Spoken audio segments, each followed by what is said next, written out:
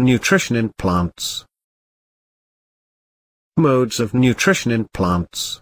Modes of nutrition in organisms are autotrophic. This is the mode of nutrition in which organisms make food themselves from simple substances.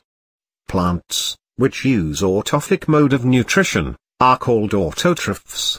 Heterotrophic. This is the mode of nutrition in which organisms take in ready-made food prepared by the plants. Plants, which use heterotrophic mode of nutrition, are called heterotrophs. Saprotrophic. This is the mode of nutrition in which organisms take in nutrients in the form of solution from the dead and decaying. Plants, which use saprotrophic mode of nutrition, are called saprotrophs. Nutrition in autotrophs. Photosynthesis. Plants absorb simple chemical substances like carbon dioxide, water and minerals for the preparation of food. Water and minerals. Roots absorbs water and minerals from the soil and transport them to the leaves. Carbon dioxide. Carbon dioxide is taken through the stomata on the surface of the leaves. Sunlight. Energy of sunlight is captured by chlorophyll and used to prepare food from carbon dioxide and water by the leaves. Oxygen is released during the process and carbohydrates get converted into starch.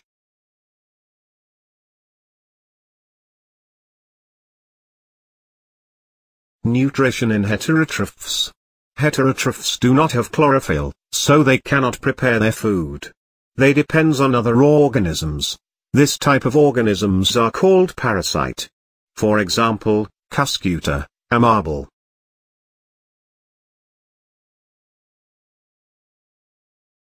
Insectivorous plants. Those plants, which eat insects, are called insectivorous plants. For examples, pitcher plants showing lid and pitcher. Nutrition in saprotrophs. An organism, which obtains its nutrients from non-living organic matter, dead and decaying plant or animal matter, by absorbing soluble organic compounds, is called saprotrophs. For example, packet of mushrooms, a mushroom growing on decayed marshal.